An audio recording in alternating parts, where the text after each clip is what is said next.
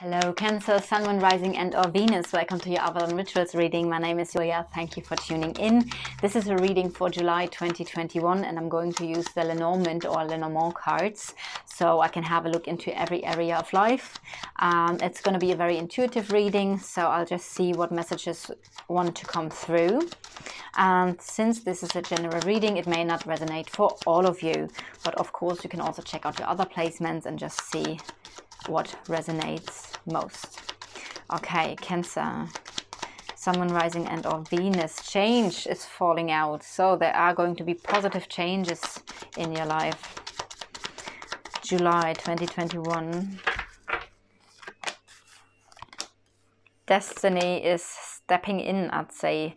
So I'm gonna lay out the cards first. If you don't want to see me laying out the cards, just jump ahead a little bit.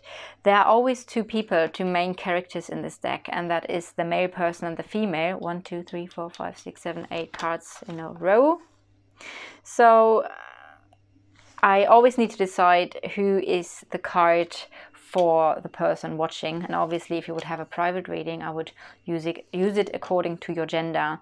So I'm using, in this case, in this general reading now, I'm using the lady as your card. The lady is you, Cancer, Sun, Moon, Rising and or Venus, no matter of your gender, and the other person in that case is then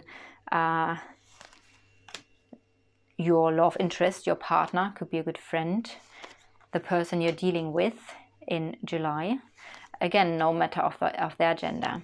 I am going to fall, I can tell you this very straight, I am going to fall into the gender roles, especially with a male person, because it's a male person, and once I'm in the reading, it's a bit hard for me to really be mindful of the differences, that it could be also a female. So I'm just going to fall into saying, oh yeah, this male person, just swap it for you. So I'm going to lay out the next 4 cards.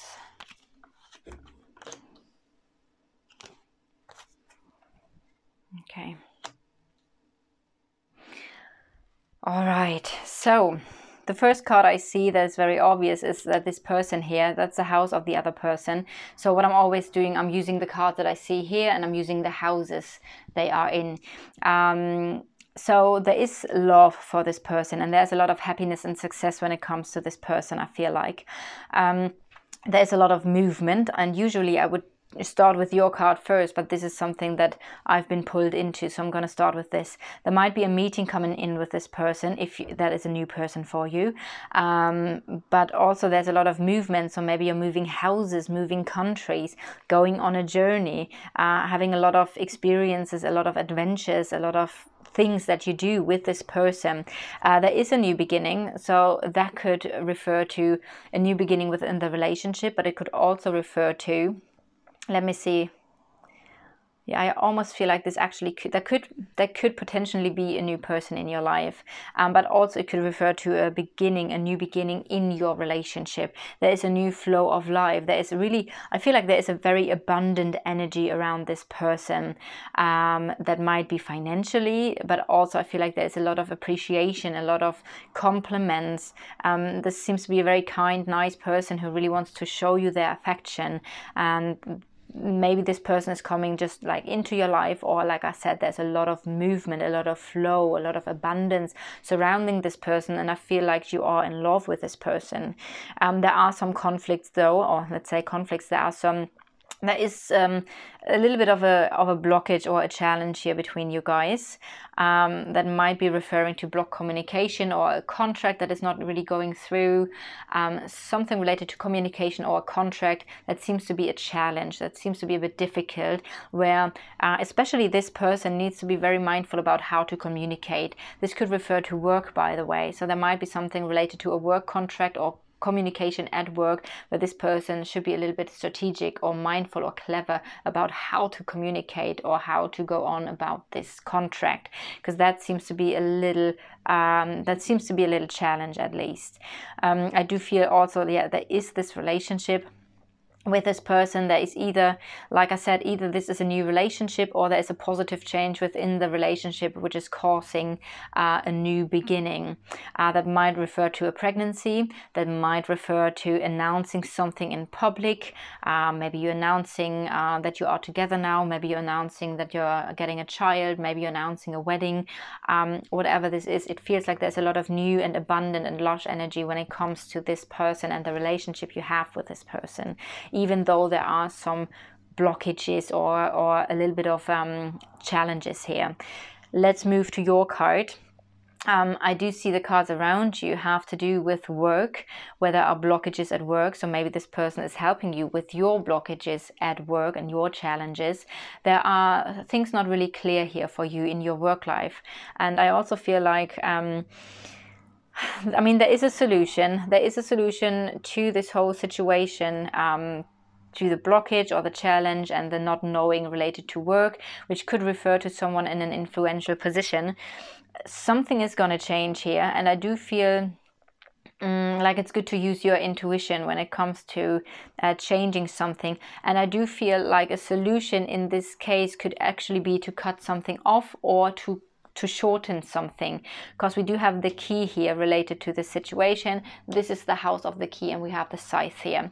So that's what I always already picked up a few minutes earlier, but I didn't want to say it because I didn't see the cards around. But now that I go further into, I actually see that I feel like something is possibly gonna end here. That might be reducing the hours, that might be cutting a contract completely short. But then again, be clever about how you proceed, how you communicate, and this person might help you here when it comes to these matters. Now, the scythe is in the house of the key, so the key, the solution is to cut something short or to end something. And then we do have the new beginning here. So there is a new beginning that's in the house of the scythe, which is why I'm pointing this out. So this ending and new beginning energy we have here when it comes to these energies. There might be public work. Maybe this is related to you working in public, or that the public situation is causing this confusion related to your work. I do feel related to your work life, there is a lot of conflict energy, because you worry. We do see the worry, maybe the worry related to long-term stability when it comes to work.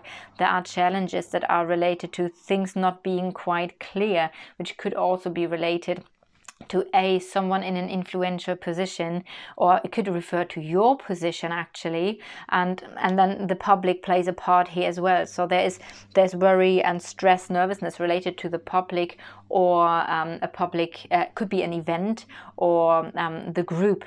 So that could be the group of people you're working with where there's something not quite right. There might be a snake manipulating things in your work life, or there are simply complications and delays that you're facing. So I also feel like the energy of stability, of long-term stability in this area of your life, it's a bit wonky here. But then again, this whole thing might refer to you moving houses, right? Because in your house of the house, we have the ship. So maybe with this person being in the house of the ship, maybe you're moving away. Maybe you're moving to a different country. Maybe you're moving to a different place. And this is also why this whole situation comes up in your work life.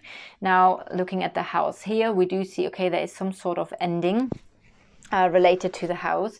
We do have a contract here. There are some informations and facts related to a contract. There are good cards around as well, so I'm not saying that it is necessarily like a fact that you're moving houses or that there's something ending with the house, but there is something, especially if I see those last cards, I see like there's a sudden ending related to your house, the place you are living in, which could be your flat, your house, your town, your city, or something related to family matters, and related to support. So maybe there's a sudden ending of the support of something related to these topics. All right, let's go a little bit further, because we do see the ring here. There are decisions. There are decisions, new beginnings, and possibly something related to withdrawing from a relationship. There could be an old relationship here, where there might be still a separation, a divorce going on. But also this could be the decision related to a specific relationship, partnership, friendship, to withdraw. There is some conflict, and I feel like the conflict is also related to your own strength and power, your own influence. I feel like you don't really trust it feels like you're, and I see this here as well, because what's unclear here, your strength, your influence, your power, and I feel like you're not really trusting yourself. It feels like you could work a little bit more on loving yourself, on your self-worth, because I feel like there's something where you are not trusting yourself.